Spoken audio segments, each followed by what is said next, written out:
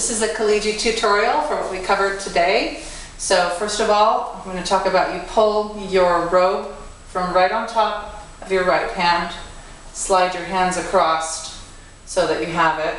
You want to have the trim so that you can put it here for the part where we're doing the headband.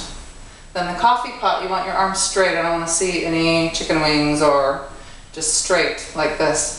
The movement is all in the wrist, so when you step down, your hand goes down, down, down, down, down. You lean a little bit to the right, this way. Then, after that, we're going to do a barrel turn, but you want to pull the headband off and turn. Then, we're going to do the cousin it. So when you're through with your turn, pull your hair around so it's in the front. The motion you're doing is this motion, turning your head this way and this way. And it makes your hair swing. So around, 1, 2, 3. Your arms come up, relax, back down, and then up. Then you're picking your robe up.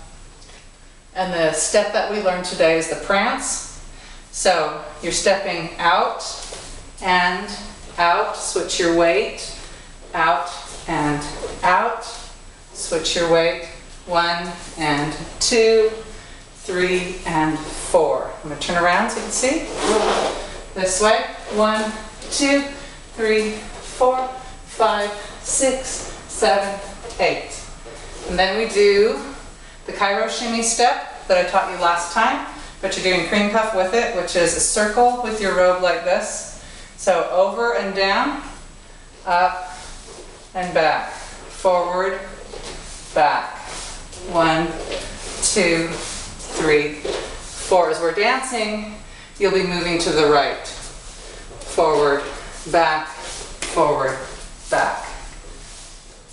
And then some of the other hand gestures that only Gonera will be doing is the respect hand, this way out, palm in, out, in.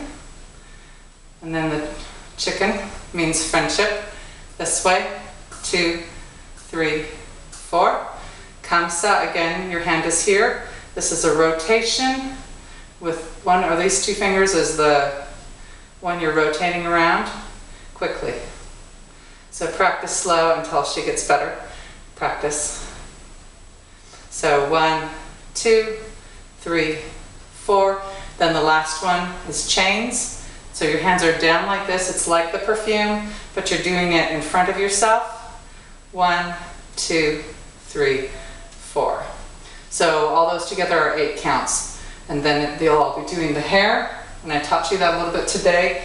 Your accent is down and back. 3, 4, 5, 6, 7, 8. And then when you do the hair circles, the accent is down. So 1, 2, 3, 4, 5, 6, and then you drop it. But you're all kneeling down at the same time, so.